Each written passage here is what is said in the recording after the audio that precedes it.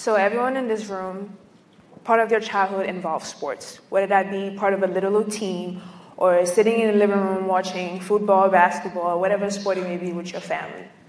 For me, it was soccer.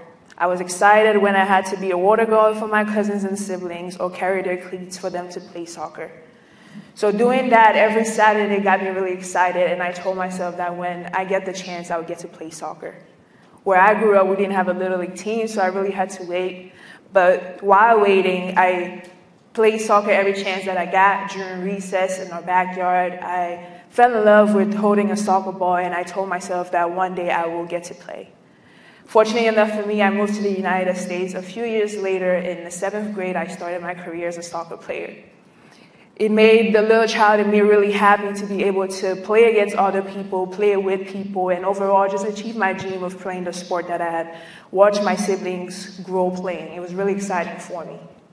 But sport was not the only part of my childhood.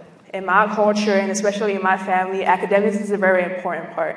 No matter what you do in life, you have to attain a high school diploma, a bachelor's degree, a master's degree, or doctorate. Whatever it may be, you have to get a higher education.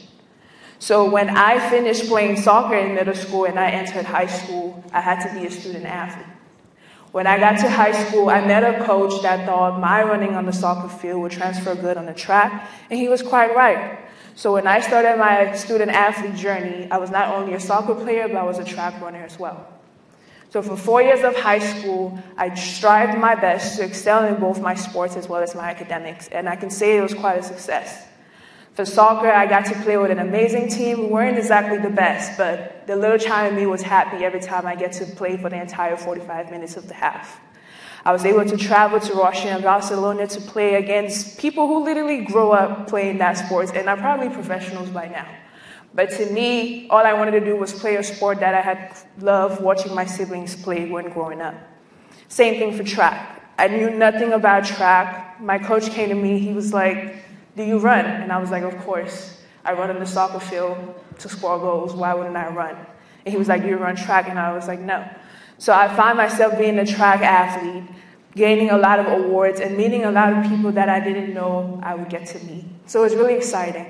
But as I succeeded as a soccer player and a track athlete, so did I as a student. I was a 4.0 student all through high school, except one time, my senior year, where I felt like it didn't matter, but I got humbled real quick.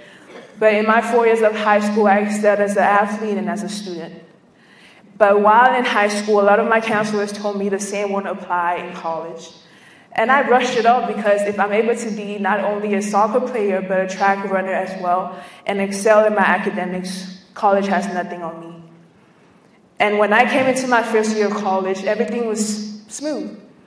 It was easier for me to go to practice in the morning, find a quiet corner later, and go to class. I did that for a whole 2 semesters in a row, and it was really exciting, and I was like, my counselors stressed me out for nothing. But I got humbled again my sophomore year when things got getting hard. I decided to run just track and focus on my academics because things began getting hard to balance. But it's in my sophomore year that I started to develop athlete-student traits. I prioritized my attendance at practice and my performance on the track more than I did my academics. I would go to practice in the morning and be so tired in the evening that I wouldn't get to do my homework. It was really challenging for me because I felt like I was letting my family down, attending a sport that was very overwhelming. But the irony of the story is now I'm just a student. When push came to shove, I picked one over the other. But that's not to diminish my success as a student athlete in high school and even here at Marymount.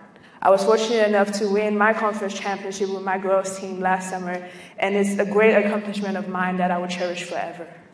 But I share this story today to say you don't have to prioritize being a student athlete over an athlete student. You can excel in both, and I'm an example of that. Thank you.